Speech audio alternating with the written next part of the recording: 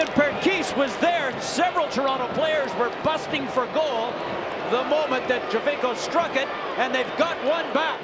Overly pleased with this here just a moment before the halftime break. Good sliding touch there from Perquis after a very good ball in behind the New York defense from Sebastian Giovinco. Josh Saunders is rooted to the line, and with the last kick of the half, Toronto FC has cut the lead in half, and they go into the halftime break with a huge lift after the terrific goal from Damien Perquis.